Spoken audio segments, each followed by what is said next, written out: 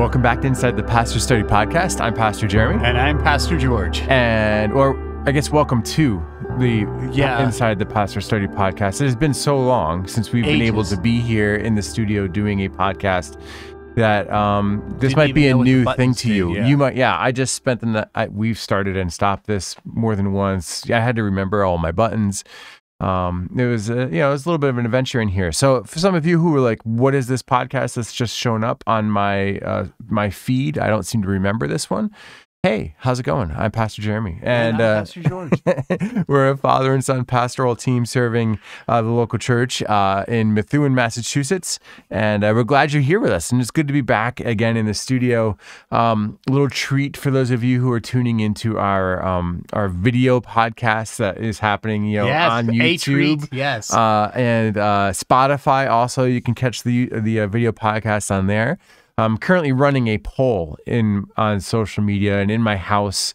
This may be the only day you get to see the mustache that I have at the moment. And for some of you, you've already switched over to the audio version and you can't even look at me.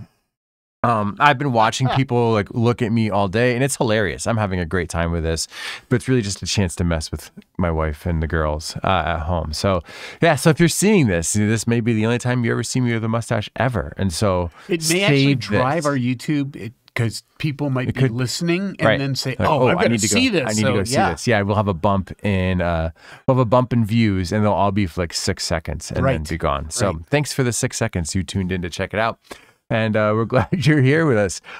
We start off every episode with a theological term of the week. It's a way for us to kind of dig into the vernacular that we as pastors use. Sometimes we just throw words out there that we are familiar with that other people have a bit of a hang up on. So let's get in and check out this week's theological term. The theological term of the week. This week's term is congregation. You might not think of that as a theological term, but we are going to throw out the word congregation, and we're going to do a little compare and contrast term today. Yeah, because we're, for those of you who have been with us, for more than just this episode, and I recognize it's almost been a month since we've been in here. But for those of us who, if you remember all the way back to the last time we were able to podcast, we were working through terms that are within the wing of ecclesiology, so the study of the church. And so we talked about some of the offices of the church, different leadership roles and what their jobs are. We talked about some of the ordinances of the church. Those are the things that the church does. We've talked about some of the things that the church practices in their services, so like the liturgy of the church. So we've talked liturgy. We've talked a lot of these different terms in ecclesiology, and so now we're getting into who are the actual people showing up to church? What are who are the people that make up the church? You have all of those leaders, but who else? And what is their term? And so congregation is the term that Protestantism has used frequently. Yes. Does congregation exist as a term pre-schism? Ooh, schism's a word too, right? Yeah, that's a good word. That's like a split, right? There are a couple of historic schisms or splits in the and some people don't movement. know how to say schism. It looks weird when you write it down. They look at it and they say it was a schism. Anyway. Yeah, but back to congregation. I think you come close in Philippians 1. Great. Okay. Paul and Timothy writing, and it says, to the church that is in Philippi, together with the elders and the deacons, and it almost sounds like you need a church or a congregation, an elder and deacon to make a church exist, right? But then you could say it could be the parish because it's located within a room. And that's the word we're going to contrast this morning. Yes. Congregation versus parish. Right. Because I think for a lot of people, those are interchangeable. Yeah, and yet they aren't. But and then there are probably others who don't, would just default to one of those words over the other depending on their church background. Right. So I will have people that have come to our church from a more sacerdotal church. There's a word we used before too. So it's kind of a test. And they'll talk to me about, do the people of your parish do X, Y, or Z? Right.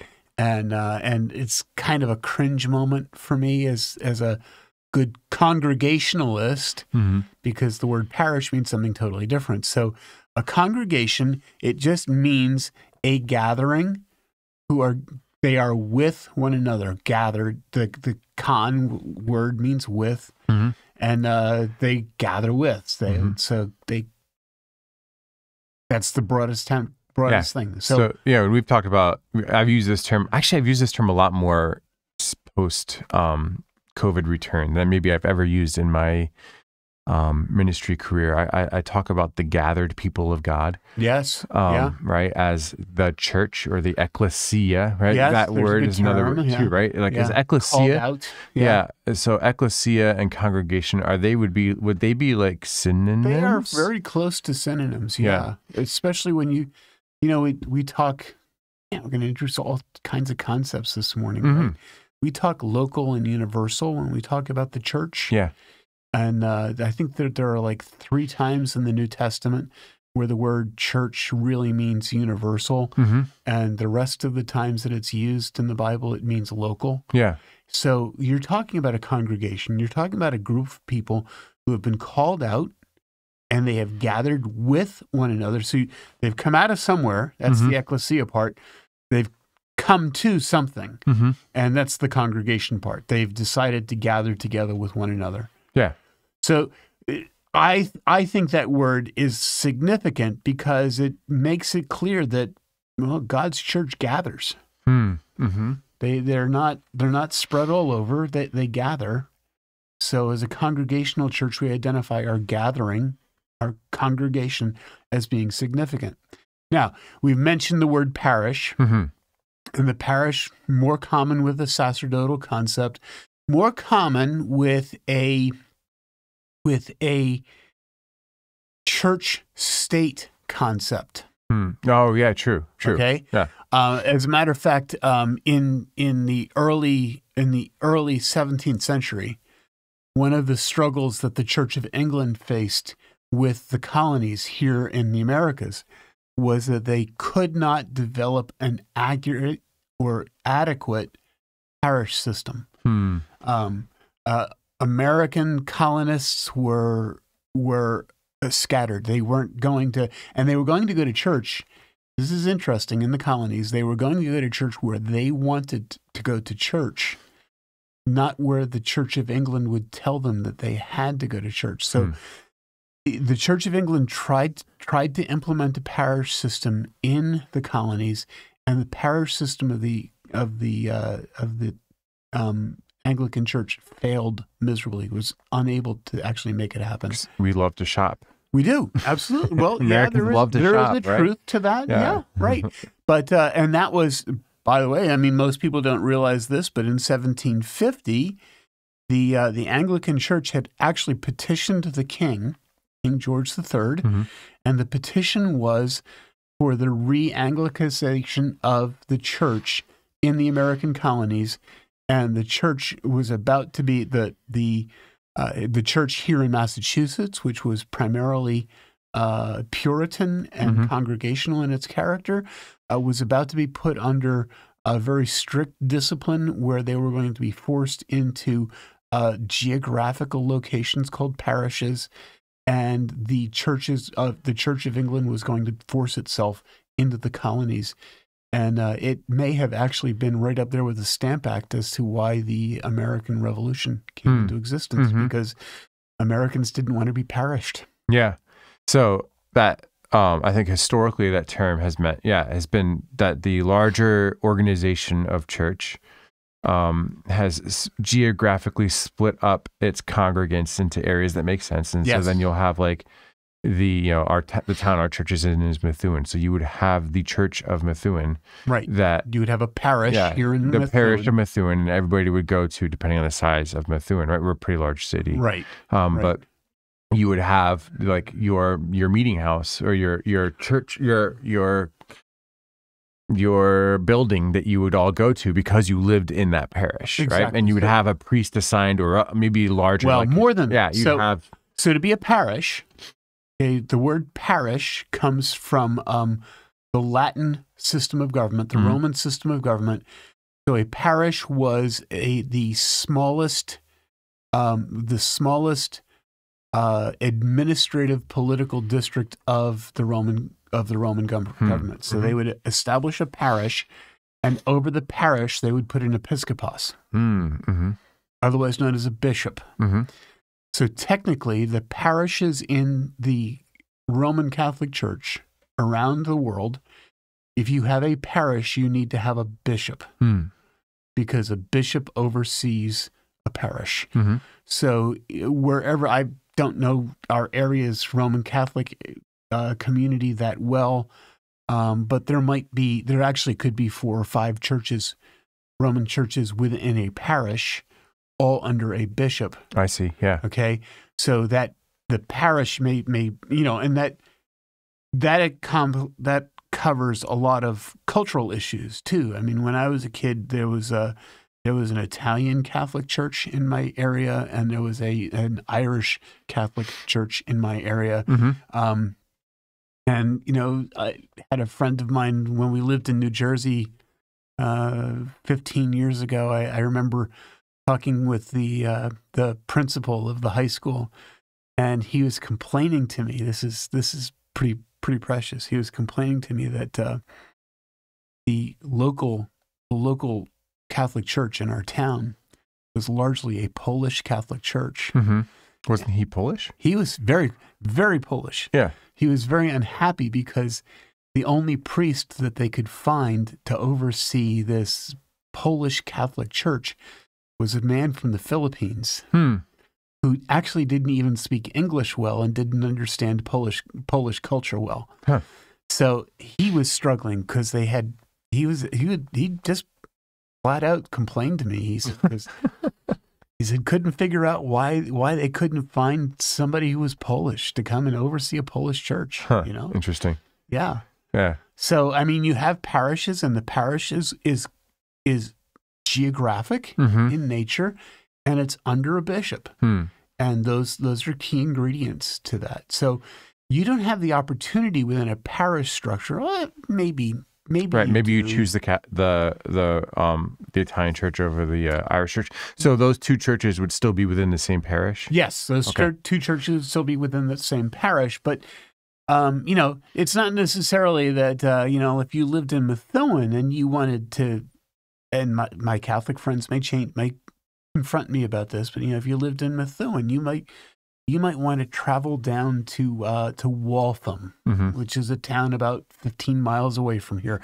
Maybe that's your parish. Maybe that's where you want to worship, but that's not where, under a parish system, you would be enabled to or allowed to worship. Right. They would not want you to change churches. Right. If you wanted to have your kids baptized or confirmed, or you wanted to get married. You are going to get married in your parish church, in your local congregation, or in your local, within your geographic. Yeah. And then area. You would choose. Yeah. Okay. Right. Interesting. So there would be congregations, there are congregations within the parishes.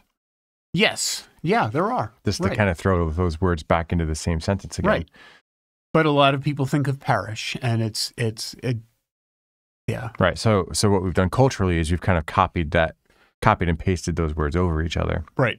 Or find replace. I'm trying to remember my actual computer term, right? Yeah. So so there are people who come from a parish type system who would then come into maybe a congregational system, and they would use that word parish to refer to their congregation. And which is why sometimes there's correction and other times there's just grace. Yeah. Right? But you're like, a lot of grace. Congregation. Yeah. But yes, that's us, right? But so here's another aspect of congregationalism. All right. Because you're in congregationalism, your congregation isn't limited by geography. Right.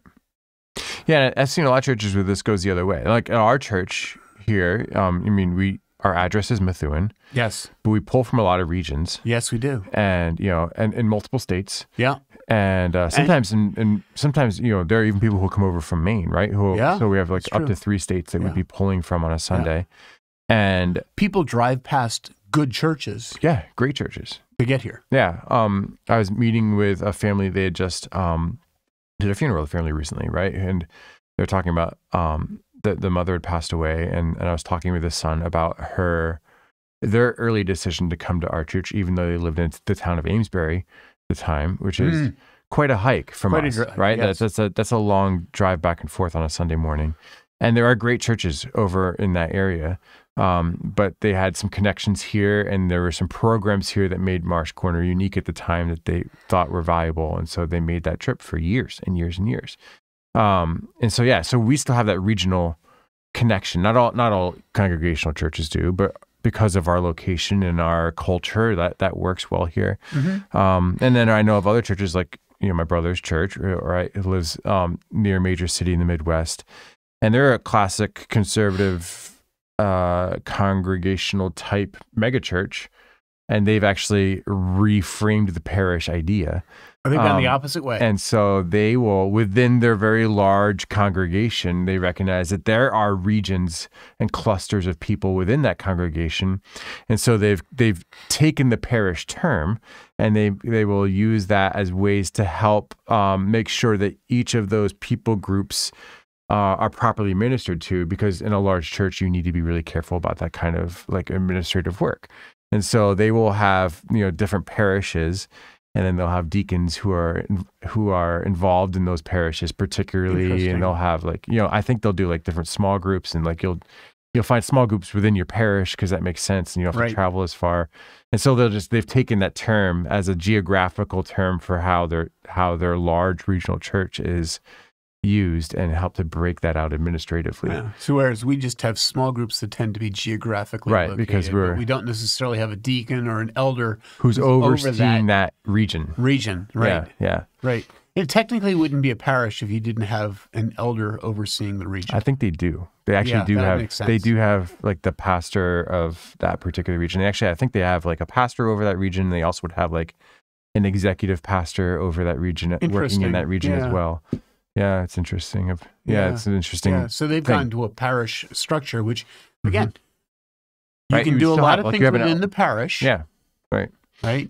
But the parish in most churches, when you use the word parish, you're looking at This is a creative reterming, I think. Exactly. Right. Yeah, but by and large, when you're interacting with these terms, which is, it's actually kind of a cool thing, right? When you know theology really well, you get to paint with it.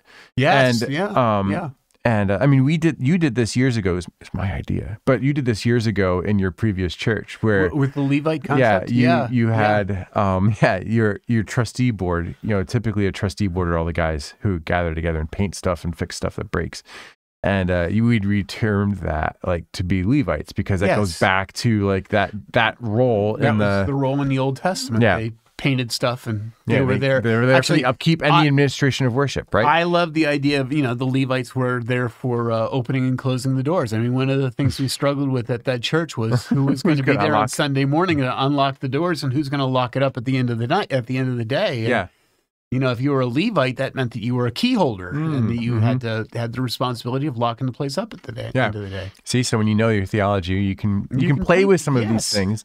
And that's part of the piece. That's part of the thing here, right? In our heart in this podcast, as why we give this segment so much time every week or every month is, the more that as often as you meet this podcast, right, the more that you who are listening can interact with these biblical terms and think biblically about everything in your world, I think the better off we all are. And so we're hoping to kind of increase that literacy. That's our goal. Yeah. So that congregation parish, I think we've hopefully we've handled that. I think so. Yeah. All right. So if you have any more questions, podcast@marshcorner.com, and we might respond. We may. Yeah. We'd love to. All right. That's our theological term of the week.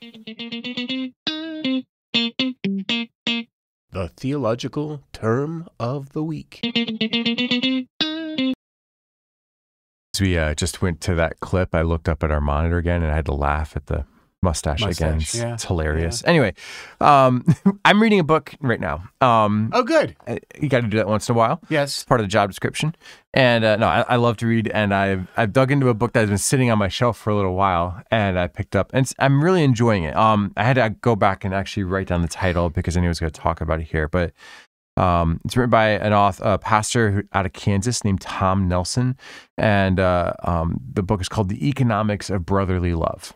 Interesting. And the premise of the book is that I think the premise of the book is that as like Christians, our job on this earth is not just Sunday to Sunday, that we also need to continue to be Christians Monday through Friday in our workplaces. Right. And, and so his thinking is, how do you bridge that gap between Sunday to Monday? And he has several books in this wing, and even like an organization called Made to Flourish, which is interesting. Cool.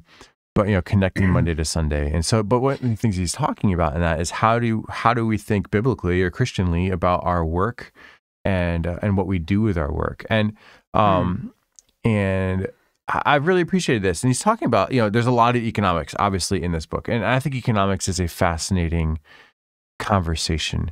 And I think it's fascinating that a lot of Christians hide from this conversation. Yeah. Well. There are, in our heads, I think for the average Christian or even the average observer of Christians, there are two types of Christians who think about money and economics. There are the prosperity gospel people who, if you'll just, send me a new jet every 5 years to replace my old jet, then my ministry will continue to flourish and people will come to know Jesus. And God will bless you. And God will bless you. Financial need. Yeah. Yes. And if you're not seeing financial gain and prosperity in your world, then that may be an indication that you're out of line with the Lord. Like, financial prosperity is a sign or a marker of your holiness. Right. Yeah. I've seen that. And so that's something that we reject, right? Yes. And another thing that like you see, depending on what's going on culturally, within the church, is the poverty economics, right? Like the poverty Christianity that God only really the only really spiritual ones in this world are the ones who are poor, right? Blessed are the poor, right? And so we will when I was in college, there was he's kind of fallen out of prominence, but he was really popular back when I was in college. As an author named Shane Claiborne, and he had this like intentional community in Philadelphia, and they were basically trying to live into this what maybe a misinterpretation of what's going on in Acts, where everybody has sold all of their stuff and they're living it together, right? Yeah. And so they would live basically in these Christian communes where everything was shared. And they would, in a sense, pursue poverty. So even as he would write books and sell millions and millions of books, like all of that money, as far as I can tell, was funneled back out into social justice movements and poverty work. And he really kept enough to keep the commune that he lived in alive and healthy, right? Interesting. And again, like you see stuff like that, and I think like, I understand like some value in this, but I also don't see scripturally how that's our call. Like that, I don't think that like you are more holy if you're impoverished. Yeah, and I mean, to some extent, you see that with Quaker theology and the spiritual discipline of simplicity.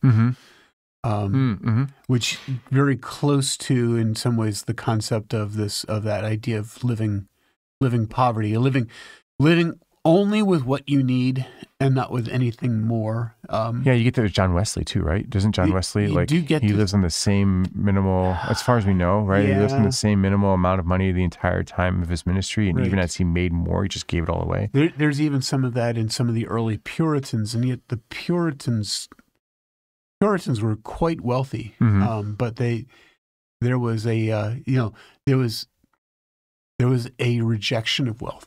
So there's some of that poverty gospel, and we're afraid of money. We're just downright afraid of money. Right? We're much more comfortable talking about everything else. Yes, in faith, we will hit. I think pastors will hit politics and sexual ethics before they'll hit money. Oh, absolutely. And because it becomes a third rail, which is interesting because Jesus talks about money constantly. All the time. And scriptures talk about economics all the time.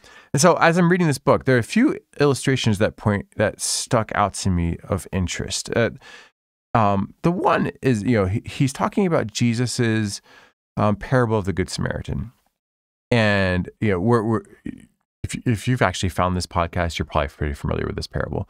But so the Gospel of Luke, in case you're looking. Jesus is, talking about who is my neighbor. Somebody's confronted Jesus, who's my neighbor. And so Jesus comes up with this illustrative story and talks about a man who's made a dangerous trip. He gets beaten up by robbers, and several people who were pillars in the faith community walk by this man and don't help him. Right. Whether that's to maintain ritual purity or just they're cold and they're hypocritical. And the person who does stop to care for the wounded man is a Samaritan who is an ethnic abomination or outcast among the Jews. And so this outcast, Jesus says, which of these is treated, which of these was the neighbor to the man who's been wounded? And then the crowd is forced to admit that it's this outcast who has been the neighbor. But part of the story is that man picks up that Samaritan picks up this wounded man, brings him to an innkeeper, gives him money, says, take care of his needs, and basically plops the credit card down on the table and says, and charge everything else to my account for whatever his care is going to be, until he's nursed back to health. And Nelson in his book is arguing that person had to have some substance. That person had to have had some economic success in order to be able to afford to care for that person who had been broken and wounded. And that, and he moves on to say, success is not something for Christians to run from. It's something it's a tool that God has given us to leverage for the good of the world. Right. And that's really the premise. Economics are a tool that God has given that Christians should be using to leverage for the common good. Yes. And and I think it's an interesting premise. I think it's interesting to work about. The second illustration, and then I'll let you weigh in on the economics piece here. Okay. But we'll start with these two as orienting ideas. So you have the Good Samaritan who uses his economic advantage to help. And then the second one, he goes and talks about Adam and Eve and God's command to Adam and Eve to be fruitful and multiply, fill the earth and subdue it. And have dominion over it. Or have dominion over it. Subdue it, have dominion over it, right? I think those are the two. Those are translative differences, right? Right. So the premise that the author of this book is taking is when we read that, we say, aha, woman's job is to make babies. And obviously men are involved in that process. And if you have questions, you can talk to your parents. But the job, part of humanity's job is to have babies. And that's what it means to be fruitful and multiply. You're going to have children who are then going to have children. And as a people, you will multiply and you will fill the earth up because there will be people everywhere. We've always taken that fill the earth, multiply, and subdue it only, I think, for most of us, only as a childbearing command. And anyway, but his illustration, go ahead. That's his illustration. And I would say, I know you're reacting to that, but I would think as I've grown up and as I've gone through Bible college, as I've gone through seminaries, I've spent time interacting with people in church. I think that most people, when they interact with that phrase, that command of God, are only thinking of children. Interesting. Okay. And so Nelson's saying, this is not just a children command. It is a children command, but it's not just a children command. No. And he's saying that there are probably a lot of women over history who, when they are not able to have children, or, couples, when they are not able to have children, feel that they are no longer part of God's dominion or work in the world. There's a defeat there. My only job in this world, according to God at the very beginning, is to fill the earth and put it under dominion. And then my job under Jesus is to make disciples and baptize. So I guess that's what I can do, because I can't do the dominion piece. And that's odd. Okay. And he would say his thing is also part of what we do as multiplication effort is kind of what, that the parable Jesus uses later with talents. God's given us talents. You can either bury those and you can do nothing with them, or you can leverage those talents, those things that God has given you, so that the leveraged talents multiply and are used to expand the kingdom. Right. So those are these two economic ideas. All right. So you're already reacting harshly against I am the child thing. Because here's the thing, right? I see the child part. But it's the and that he's missing. It's and it's the fill the earth and subdue it. and have dominion. So I see this necessity of having children. I don't see that as a woman's job. It's a both, right? Right. It's a both. I think people. It's a both and, right? I don't see a woman's job is not to have babies. Agreed. Okay. A woman's job is to participate in the dominion of this world by having children. That's part of it. But also, see, I'm an exploiter. I believe that phrase, have to subdue and have dominion over the earth, is a statement about our need to exploit the resources that God has given us in this world. Yes. So, as long as we're having babies, husbands and wives raising children together, filling the earth, subduing, we are to use the resources that we have in our world to honor and glorify God. We're supposed to exploit them, to pull them out, and to use them. So, I agree in this sense that all of us are viceroys. All of us are called to subdue the earth, men and women. We're to labor together and to use what God's given us. So let's use it. I like his reference to the Samaritan and his wealth, because obviously he does have the money to actually make a difference, right? And I think that there's he has the money to make a difference, and there's no obligation other than the fact that he sees someone overcome. Yeah. For him to use his wealth, but he still does. So here's the thing, right? You can't help somebody if you don't have it. Right. And I think ultimately this is kind of a big piece of this conversation. I see that part of the conversation. And so I guess the encouragement from that premise is that Christians should be careful with what they're given and careful to, I guess, exploit, to use your word, right? Yeah. Careful to exploit their resources and talents for the good of God's creation, right? That's part of our dominion keeping role. Right. See, I see dominion keeping it's not just about like resources. It's when you use the word exploit and you use the word resources, I think one of the things you think of immediately in our culture is oil and gas. Yeah. Right? There's lots of oil and gas. And I remember about the time that I was in college, there was a lot of conversation about, there was a new conversation that had come out within the decade about something called peak oil. Now, I lived through the Jimmy Carter oil and gas shortage, and the conversation was, I have two now. Yeah, see, we only have so much oil and gas to go around, and pretty soon it's all going to be gone. And there was this conversation about, we have another 5 to 10 years, and then we will have hit peak oil, and then from that point on, the oil resources are going to be draining the well. We're just going to be draining the well, and there's no more of it. There's never going to be any more of it made, kind of a thing. And then they find more of it. I mean, at the moment, because of exploitation, and I'm going to come back to that, because of exploration and exploitation, we've discovered more and more oil, and it's no longer a conversation about peak oil. But here's the thing that makes exploitation possible, and that is we're not only exploiting Earth's resources, we're also exploiting our creative, imaginative, cognitive resources that God has given to us. Yeah. And this is an illustration he hits also in the book. You're reminding me of this. That first piece you're talking about, like there's only so much oil and then we're going to run out. Yeah. Is illustrative of a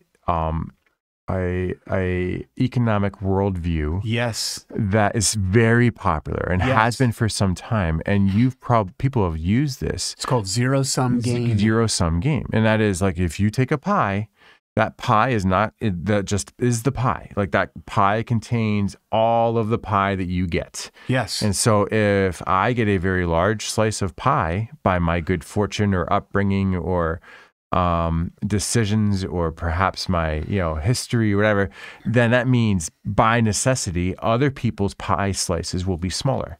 Yeah, right. That's the zero-sum gain idea. Yeah, and it's zero sum. So, and that happens. That rhetoric exists in our world frequently, right? Like, we should soak the rich because they have more than their fair share of the pie, and we need because they're so wealthy, all of these other people are being exploited, right? Yes. They're being used, but we use that word exploit in the negative connotation, right? Right. They're being exploited, and therefore, they can't get a leg up in this world because their slice of pie is so small. But the opposite view of this, that there's only one pie, there's zero sum, that all that exists is all that will exist, is different than this economic principle you're just talking exactly. about. Because where you can always use make more pies. We can make more pies, right? Let's make more pies. And we see this actually play out a lot in our world. And we've watched this happen over the in my lifetime frequently. Yeah. I'm born in the mid 1980s. By the time I'm born, computers are still pretty big. They run on tape. They fill large rooms. And not too long after I'm born, you've got people who are able to, with their creative ingenuity and with advancement in technology, move those computers from being the size of a room to the size of a garage, and then even smaller. And you can actually make them in these little wooden boxes, and you can send those out. And for $2,000-$3,000, which is an astronomical amount of money at the time. Yes. For $2,000-$3,000, anybody could buy a computer and do some basic work in their house with it. Pretty crazy. And the creation of the computer and moving from tape to microchip expands the... You missed floppy disk in the middle. Right. Expands the economy in such a rapid way that now there are so many more pies that exist, right? If you go back to 1960 and say, hey, like, my buddy just made like $10 million because he bought Bitcoin when it was low. Right. Exactly. That's like it does not compute, right? Yeah. But there is a whole, and the cryptocurrency, whether it's up or down or whatever it is at right now, right? Potentially a new pie.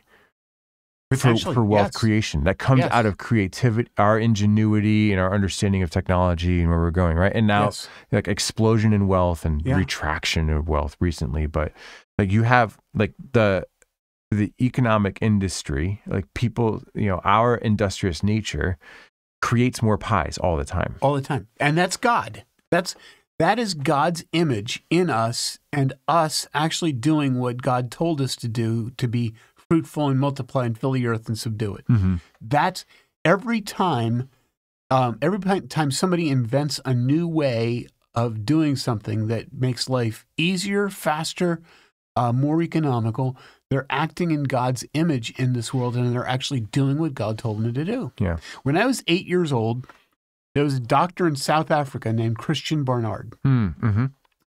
And he was in South Africa because what he wanted to do was illegal in most European countries and in the United States. What Dr. Barnard wanted to do, and what he perfected, was he wanted to take a heart out of somebody whose organs had stopped, and take that living heart from a dead person and put it into somebody whose heart was failing. Mm-hmm.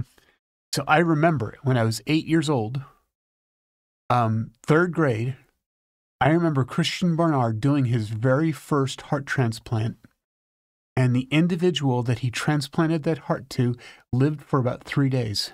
Mm. And it was an amazing, amazing moment. He had taken a heart from somebody who had died in an automobile accident. Mm-hmm. They were able to transition it over and put it in this man's chest, and he lived for 3 hours. 3 days? 3 days. 3 days, right? Yeah. Nowadays, heart transplants are common. Yeah. Super common. I had an uncle when I was 10, so that's like two years later. Heart problem because the arteries going into his heart had clogged, and they did this massive surgery that took like 8 or 10 hours. They actually had to cut his sternum and break open his chest, and they replaced these arteries with arteries from his legs. Mm-hmm. And he was one of the first quadruple bypass heart patients. And he was in the hospital for weeks after that. Nowadays, those are very common, those heart surgeries, and they're not as, I'm sure they're as risky, but they've perfected it. They know what they're doing, and they don't even need to do that, right? They can actually pass a catheter through your groin and arteries, boom, figure it all out. My point here is all of that makes life easier, better, and actually prolongs life because we're exploiting our knowledge and our ability. And even for Dr. Barnard, there probably was the exploitation of a dead body. And who knows what he had done before that moment of that surgery back in 1968 that enabled him to actually perform that. Where did he practice that? How did he figure it out? How did he make that work? My point is that all of that works into this concept of economics, in that there's always more, there's always better, there's always this stuff that we can exploit, create, imagine, develop that will make life better, easier, and happier. Yeah. It's a matter, the pie is not a single pie. Right. Because, anytime there's a new industry, you create a new pie. And even within that, right? Every time you have a new idea within an industry, you're creating new pies. You're creating new opportunities for people to work. Absolutely. The richest man in the world, I think at the moment, is a guy who is making something that nobody wanted to buy 15 years ago. Right. He bought for $70. Yeah. And that's that there are, how many people have a job? A lot of people have lost their jobs because of him, but how many people have a job because of that that expansion or that new pie that exists, right? Yeah. And look at Henry Ford. Yeah. Okay. When Henry Ford developed the Model T, everybody complained because he was going to put buggy whip manufacturers out of business. He probably did. Yeah, he did. I mean, they're probably still like there's left. somebody probably in some artistic recreation place that actually knows how to make buggy whips. But he put buggy whip people out of business. But one of the things that made Henry Ford amazing, the other people had made automobiles before him, and other people had assembly lines before him. He made an automobile that was purchasable by the people who were working on his assembly line. That's what made him different. So his concept, it did put buggy whip manufacturers out of business, but he gave them a new job. Right. They got a new work, and that's the thing, is that there's a group of people in our culture, in the world.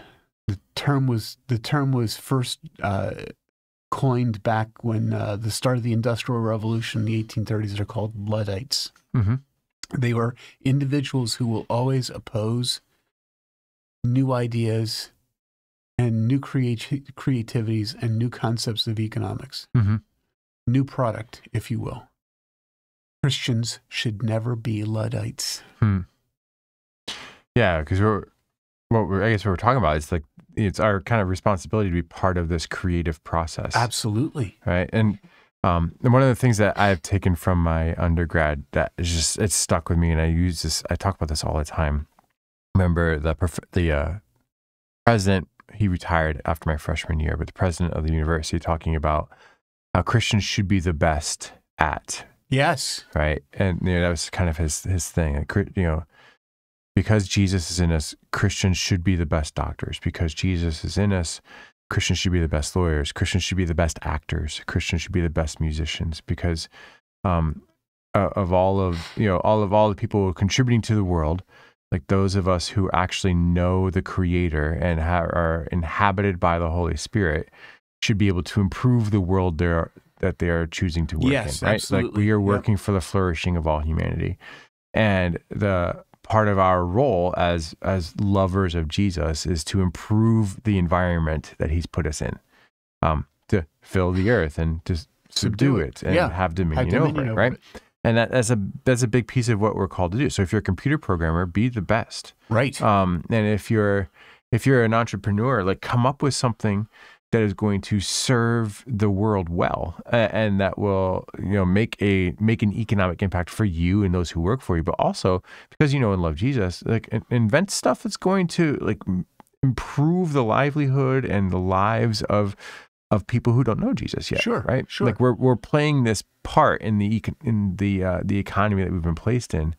And I think when as a response to the gospel, we should be making our sectors better. So this is one of those things. I'm gonna go do some Americentrism here, because I think that going back to what we've talked about years, in early episodes, I think that the evangelical bent of the United States, the Great Awakening bent of our nation, has created a new way of thinking in our country that doesn't exist in other places. It's that evangelical Christian influence that makes us more capable of filling the earth and subduing it. Here's the deal, right? One of the geniuses of that evangelical issue in the United States is that we may not be the first or the best. One of the things that we can do is we can put our hand to things and make it available to everyone. Mm-hmm. Two cases. We've already talked about Henry Ford, right? That is a Christian concept of filling the earth and subduing it. Other people had cars. There was the Mercedes-Benz. There were all kinds of vehicles like that. Henry Ford makes it economical and capable for everyone. Milton Hershey. Yeah, it's another one. Yeah, totally. Milton Hershey, chocolate in Milton Hershey's day is reserved for the rich. Mm-hmm. The chocolate bar, the chocolate candy, it's reserved for the rich. And none of the chocolate makers of Europe will actually let out how they make chocolate. So Hershey has to pioneer there because his objective is to make chocolate for the masses and to make chocolate that everybody can have. Right. So I think but from that, like this is the other circle. This is the other piece of the circle, right? From there, he also does incredible things for people with his wealth, right? Amazing. Like he starts, he has an orphanage. He starts the Milton Hershey School. Yes. Which is really cool. I mean, still to this day. It still exists, right? Like, and that's, kids can get, Kim and I were flipping through the channels the other day because I had to, because our internet was out. And so we were stuck with just old school channel flipping. And we came across an old episode of To Tell the Truth.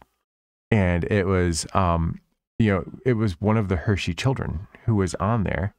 And the panelists, this is like the 1970s, the panelists are all asking like all of these detailed questions about like the Milton Hershey School, and the Penn State has a huge research hospital that Hershey bought and paid for and gave to the state of Pennsylvania. Yes.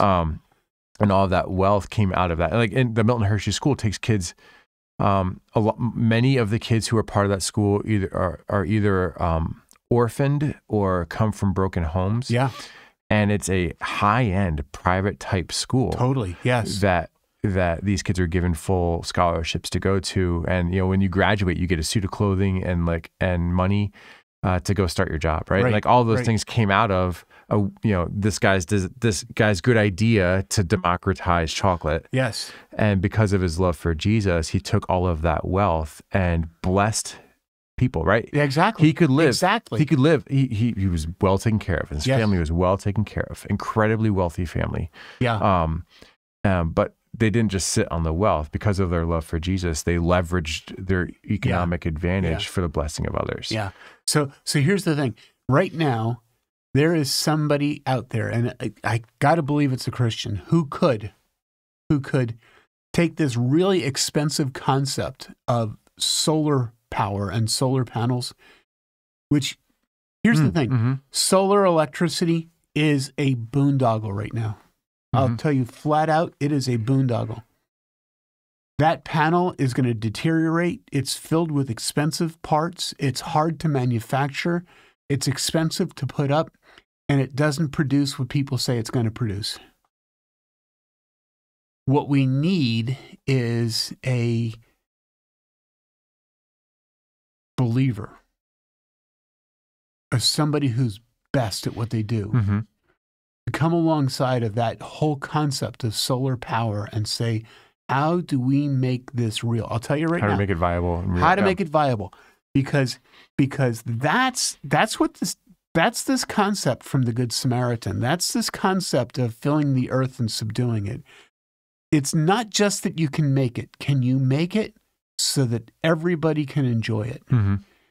Can you make it and democratize it? And I think that's when you broaden the pie. I think that's more about what Jesus calls us to do as everyday Christians. Yeah. My other favorite story of this, since we move out of the United States, for those who are listening who are, right? The Guinness family. Yes. Right? Another great story of this, right? Right. The Guinness family, they during the Wesleyan revivals, they come to know Jesus. And as they're looking around Britain, like one of the big travesties of their day, they believe at the time, is the overconsumption of gin and whiskey and alcoholism. But at the time also, there's still some value in like having a beer, and there's probably even some safety over the water supply and having a beer. And so there's also a malnutrition issue. And a malnutrition issue. So he sees all these. That's right. The malnutrition is also an issue, and so he sees all of these problems. So he develops a low alcohol content beer that is highly fortified with iron and has other nutrients in it that the malnourished society around him needed. And he started producing the Guinness beer. And it, still obviously very popular. We just came out of March when it's most popular. But that drink, when he started becoming exceptionally wealthy with that idea, which came out of, right, a gospel-soaked economic worldview. Right. Here is a problem that our society has. Here is my creative solution to fix it. When he was blessed with the wealth off of that, he turned and leveraged that wealth for the continued blessing of people around him. I was just looking up this quote and I wanted to get it right. He said, "You cannot make money from people unless you are willing for people to make money from you." And, this is before the Great Depression, like late, the 1920s. He does things for the people who work for him. Like all of his employees have access to 24-hour medical care. All of his employees have access to 24-hour dental care. They even have on-site massage therapy. Your funeral expenses and your pension were paid for by the company. Your education, as well as your children's and wife's education, were all paid for. And the company had libraries, reading rooms, athletic facilities, and so on. And all of these things, he said, were, he paid for he would shut down his factory for 2 weeks in the summer and pay for his employees to go on vacation. All of these things, amazing, actually. None of these are all revolutionary. No one has medical plans. No one has pension plans. None of these things exist. No one took vacations prior to World War II, which was pretty impressive. And so all of these things that now we negotiate into our pay packages, and and we would never think of working in a career that doesn't have these perks, are things that a believer invented in order to bless the people that were economically blessing him. Yes. Right? Yeah. And I think that's, my concern. We talk about money, and we talk about it with some trepidation and some fear.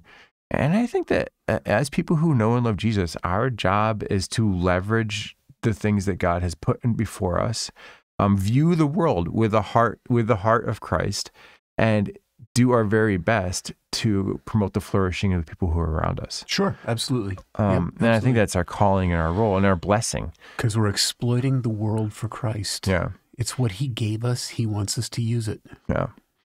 So you're listening to this, if you have great ideas for the world and how to change it or bless it, go pursue that with all of your heart, with all of your might, and serve the Lord well with the increase. And I think that's a way that Christians can have an impact on the betterment of the world that we're in. Right. If you see a problem in the world and you're frustrated with something that's going on, the solution is to bring Jesus into that environment and create something, because we're all, made in his image as creators. Create something that fixes the problem. Absolutely. And see if God doesn't bless it. Perfect. Well, we're blessed that you have found our podcast and listened once again. Thanks. We'll try and come back again. We'll try not to make this another month, although there's some work going on here at the church in the next week or so. Yes. Yeah, we'll see. Yes. But we'll be back. We promise. This won't be our last episode. We'll see you again soon. Thanks for joining us, everyone. Talk to you soon.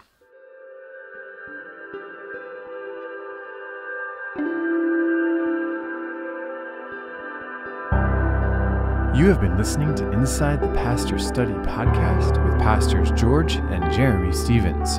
Artwork by Caitlin Gallagher, music by Sam Demetrius, and engineering help from Ashley Gallagher. To find out more about us, head to marshcorner.com.